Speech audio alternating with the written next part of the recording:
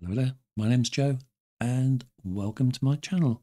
Today I thought we'd take another look at masks in CapCut PC and in particular the circle mask. So to get started, I've already imported two clips. They're royalty-free clips from pixabay.com and I'll put links to them in my description just in case you want to give this a go yourself. And I've already brought the first clip, which is this charming young lady, onto the timeline. So if I just run through, just let you see what the clip does. So we have this young lady. I'm going to create a circle crop around her.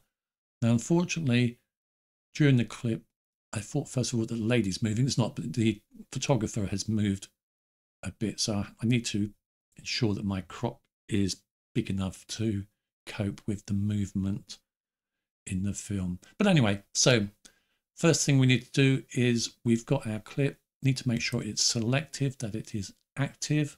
And then I come across to the menus on the right hand side, and under video, I want to come across to mask. So left click on mask, and then we have our mask options in CapCut. And we are going to select circle. So we now have a mask.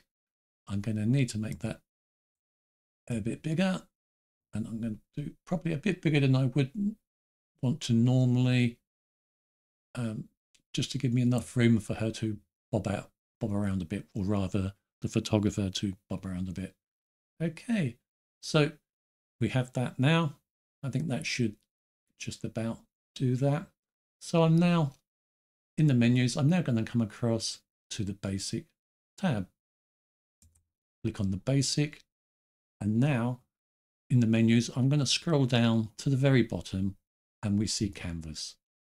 And in canvas I'm going to use this to add a little border to our mask.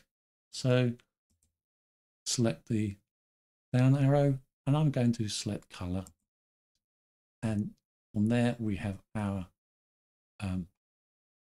colors that we can choose from. I'm just going to go for white, and then once I've done that, quite simply, I'm just going to come back to my clip.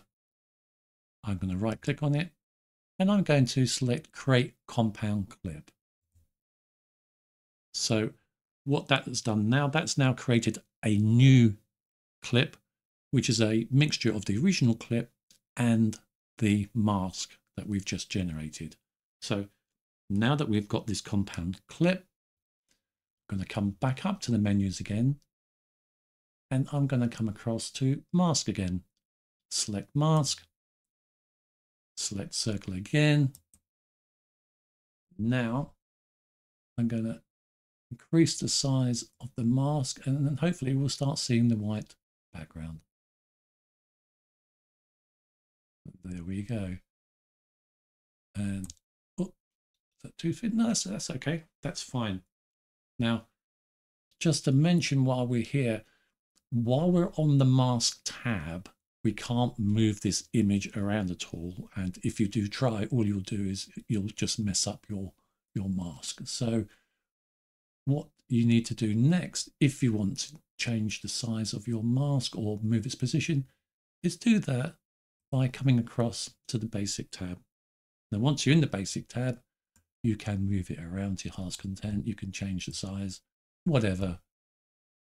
So worth knowing that. So don't try to do that on the mask tab. Do this under the basic tab. So let's just roughly put this back where it was. Not really important. We'll fix that later, how we want it. Okay, so we're pretty much done there now. We've got our young lady. We're in the circular mask. Let's now add the second clip. But before we do that, I need to move the original clip up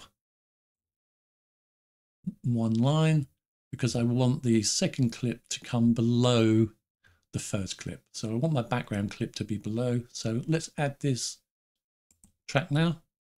It's below where I want it, and we can see straight away that we're getting the effect that we want. I'll just to be tidy, make it the same length. And what we can do now is if I click on the first clip, I can move around the location. We can leave this young lady central like that if we want, if that's the effect we're looking for. Quite commonly, if we are doing this to show ourselves recording and talking during a clip that we've made, you might have something like this, and that's pretty much it. So if I come back to our clips, I'm going to deselect away from both of them.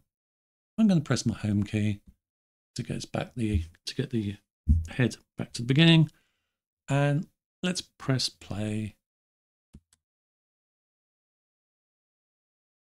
And there you go. So we have our circle mask on a video clip. Wasn't too hard at all. And that's about it, I guess. So I'll just say thank you very much for your time. I hope you found this useful, and goodbye.